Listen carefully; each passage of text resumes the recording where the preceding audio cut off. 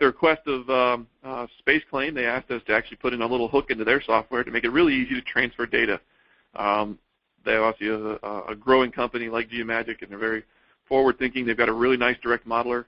We do not sell it. We're not a reseller by any means, but this is just an example of us seeing an opportunity to make it easier for our users to transfer data back and forth, just like we did with Parametric Exchange. So there's just a very simple button which transfers the solid directly over into SpaceClaim. By doing it this way, we know the right settings for tolerances, for the right translation type, the right certain type of step. So it makes it easy for the user to quickly get the data over. And then certainly if the user knows how to use something like SpaceClaim, you could go in and make edits to your model, perhaps move this face back, move it forward a little bit. Perhaps you didn't want this fillet here, so just push it backwards. It's really cool to kind of get rid of it. So it's a really easy way, kind of a non-parametric way of modifying your data, but you can still do things like sketching. So if you want to create a sketch here, maybe you want to create a little post that sticks out, whatever.